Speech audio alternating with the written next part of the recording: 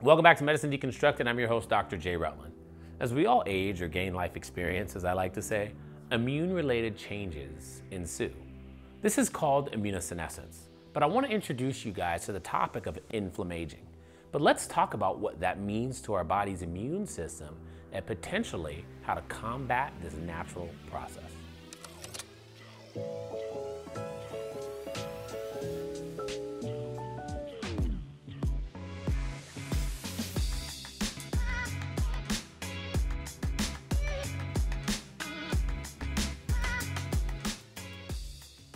Aging, or gaining more life experience, as I like to say, induces declining functions of the immune system called immunosenescence, which affects the composition, quantity, and function of the immune organs, cells, and cytokines.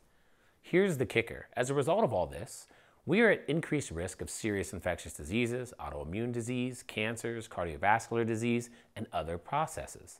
The top 3 things to know about immunosenescence include T cell changes, B cell changes, and senescent associated secretory phenotype, or SASP. But first, let's talk immunity.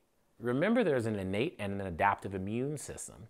The innate immune system consists of general white blood cells, which may recognize a foreign antigen and present it to an adaptive immune system cell.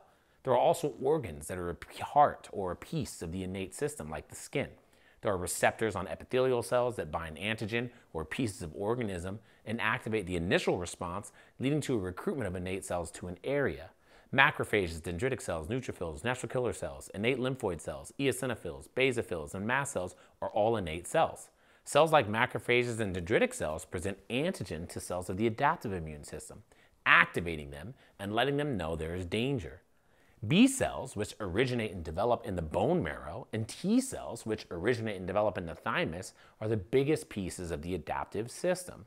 These cells will eventually bind to specific pathogen.